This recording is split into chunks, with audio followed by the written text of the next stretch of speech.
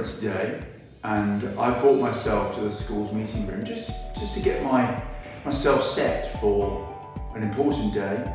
11th day, we'll join together as a school, and we will remember. We'll remember the sacrifice of you, the families that were affected, for the freedoms that we enjoy.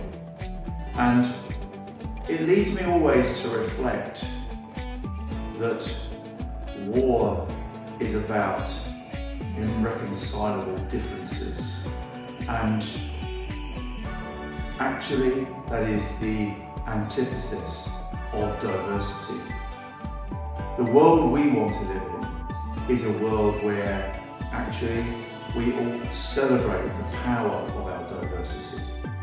We celebrate those differences, the uniqueness that each of us has.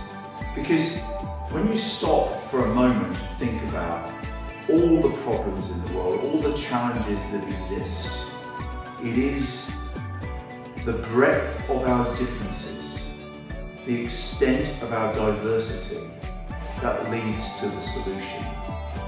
Different minds seeing things in different ways, different skills coming together to build a sustainable solution, whether it's to bring peace, whether it's caring for the environment.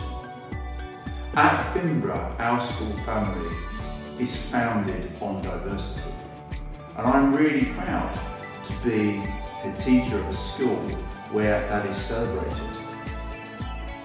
It is really important that we all feel free to be individuals, because often the overwhelming force of conformity is what leads to all sorts of mental ill health challenges.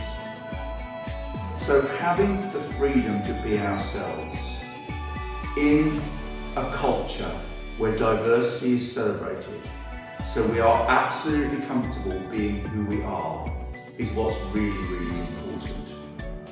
We all have the responsibility to work on ourselves. To work on ourselves to be, as we always say, the best version that we can possibly be. And to keep working on that. Because it is our uniqueness that makes a difference to the world.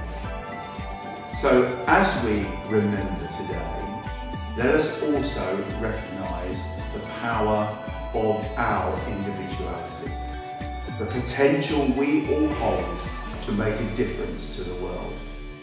And remember, whatever we do, we can always move forward, because better never stops.